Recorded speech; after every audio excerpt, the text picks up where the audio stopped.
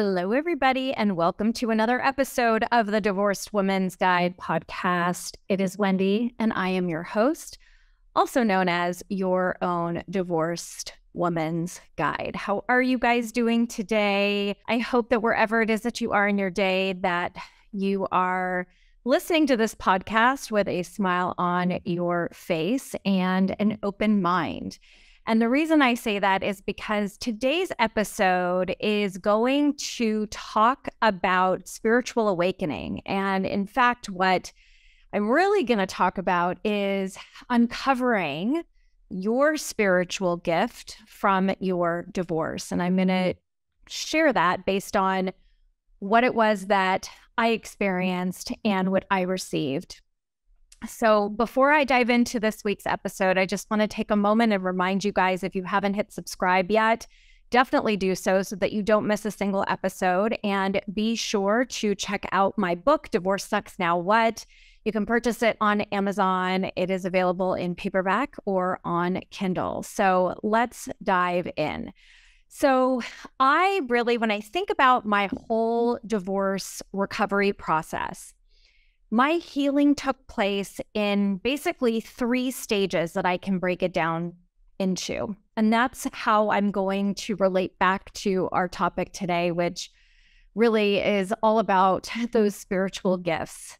So my first stage had to do with being in the thick of it, right? Going through and being in and on the roller coaster of divorce, right? So you're in the thick of it. Your head is in that constant spinning mode where it doesn't shut up.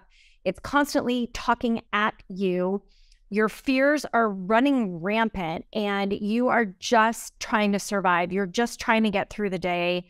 You're still at that point where tears are streaming. You're listening to podcasts. You're reading books. Maybe you're also in therapy like I was. But I still felt in overwhelm. I was stressed. I was anxious. I wasn't eating. I was so bitter and resentful of what was happening. I was in denial too. How many of you guys can relate to that?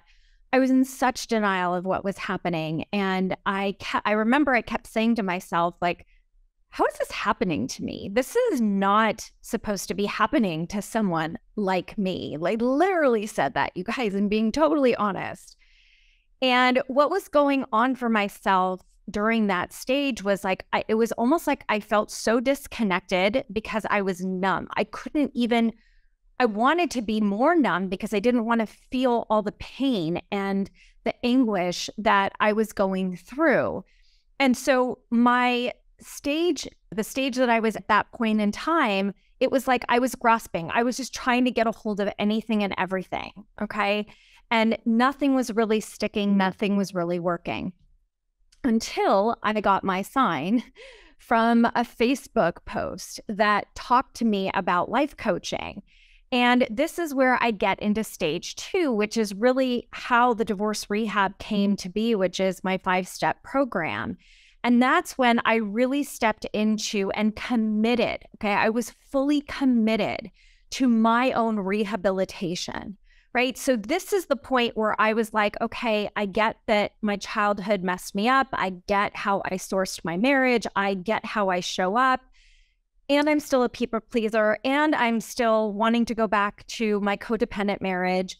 How do I get out of this? How do I get unstuck? And that's where coaching came into play.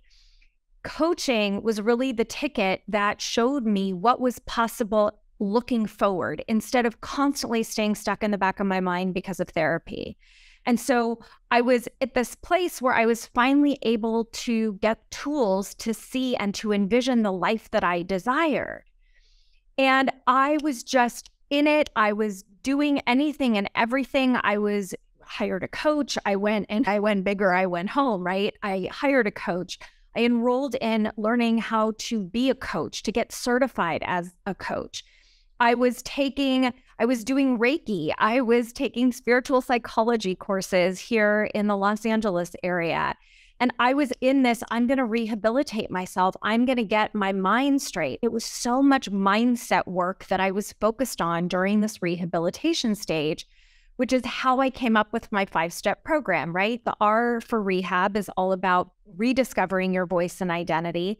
The E is all about ending your pity party and your victim mindset. The H is about healing all the wounds associated with your divorce because you're really mourning more than just your marriage falling apart. The A is all about accountability, right? The missing piece to your recovery process is being held accountable by somebody else, and your acceptance that your marriage is over.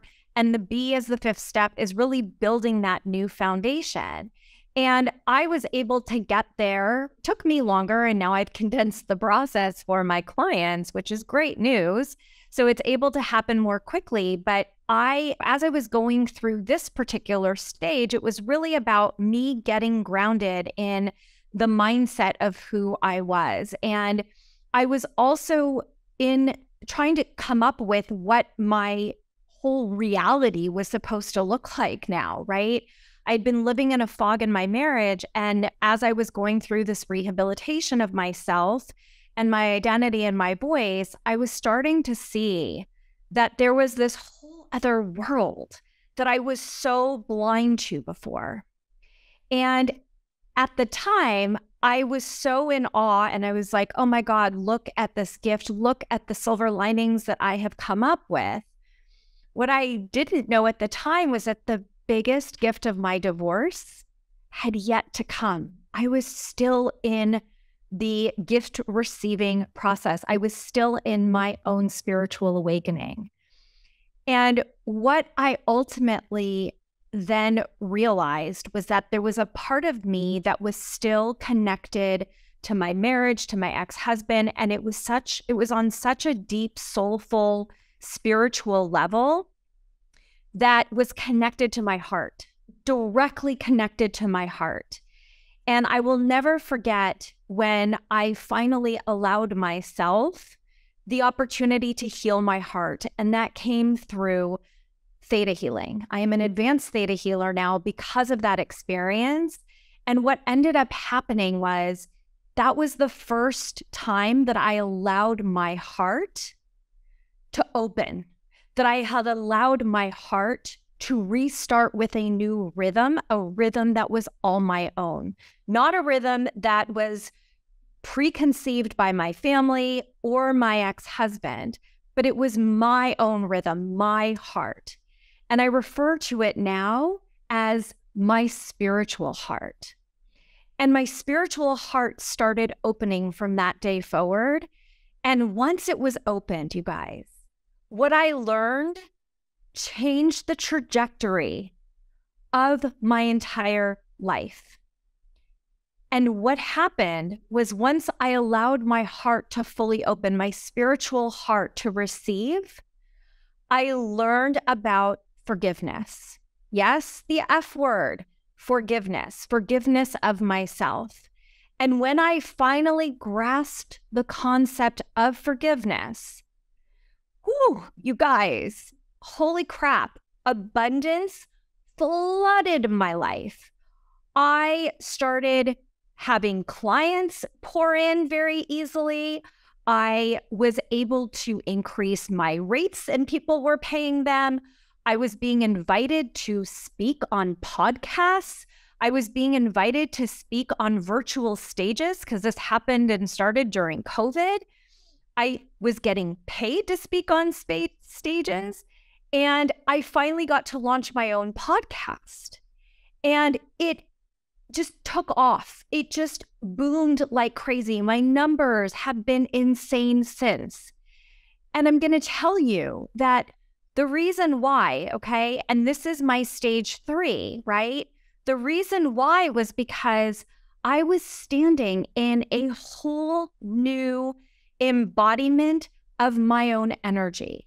I became a whole new version of myself who realized that the entire purpose of my life was to grow spiritually. That has been my 3rd stage of my divorce. That has been the biggest gift that I have received.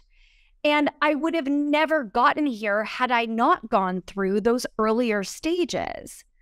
And so what I get to do is really teach women now how to find what your real purpose is. And the only way to do that is by connecting with your spiritual heart.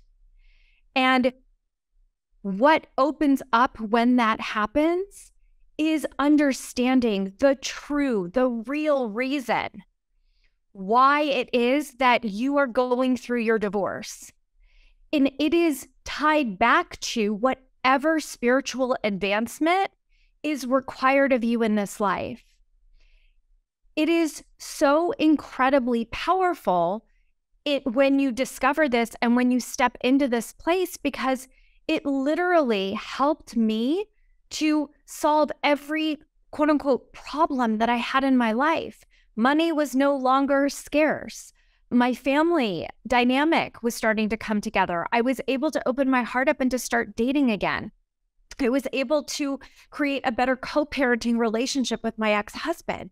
Everything started to become so much easier because when I stepped into my spiritual heart, this new energy vibration that I created for myself, all of a sudden, everything just fell into place so much more easily.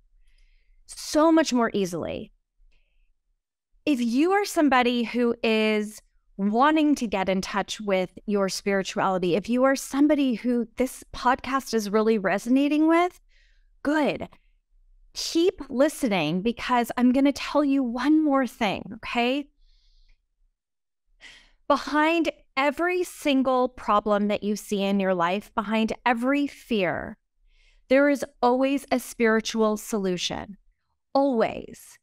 And the way in which you go about finding that solution is opening yourself up. In other words, expanding your awareness, moving beyond this like narrow vision, like almost like what I want to say is like moving beyond just like a human vision of your problems. And so when you expand and you open yourself up spiritually, guess what happens?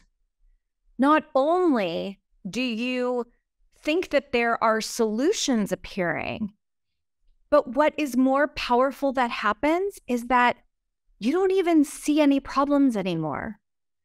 What are obstacles that are detours?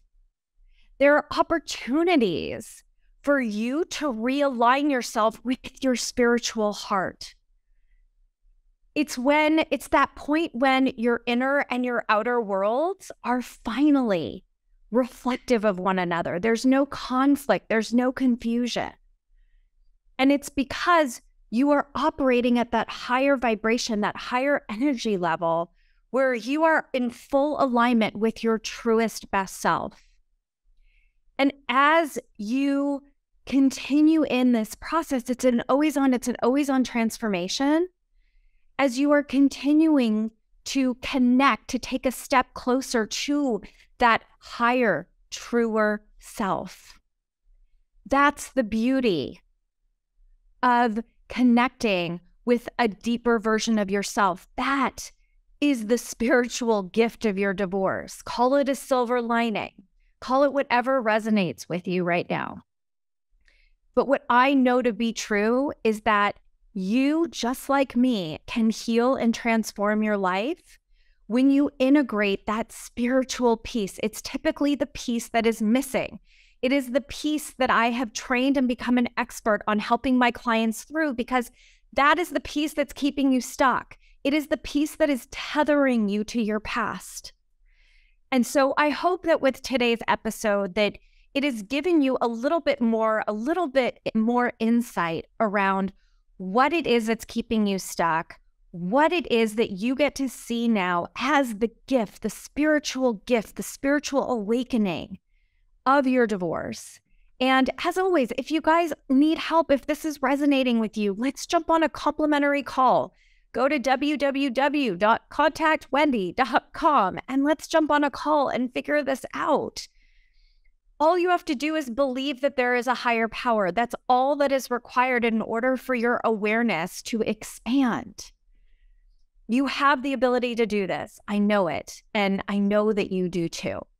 So I hope that you enjoyed this week's podcast episode. I know that it's coming from my spiritual heart, hoping to crack open yours today. Thank you guys so much for tuning in. Don't forget to hit subscribe. Don't forget to leave me a 5-star review. I appreciate it. It helps more people to find my podcast. And I wish you guys a beautiful rest of your day. Sending you so much love, light, and joy as always. Mwah. Bye, everybody.